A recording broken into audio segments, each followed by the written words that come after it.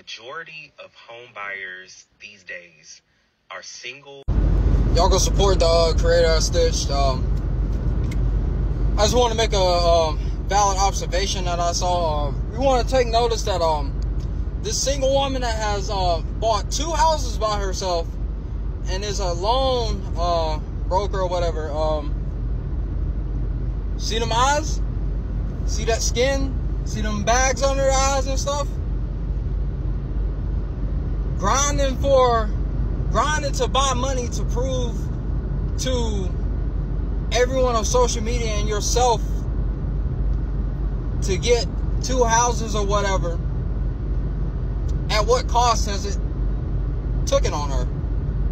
She got bags on her eyes. She probably stressed. Yeah, you getting money. You buying houses on your own. You got 1 kid. But do you got a man in your life? Do you got a husband? Just making a valid observation. I'm like, yeah, you bought 2 homes, but where's your happiness meter in your life? Yeah, you could flex. You could say that, yeah, I've been a home buyer. I've done it twice. But do you have fulfillment in your life? I don't think so.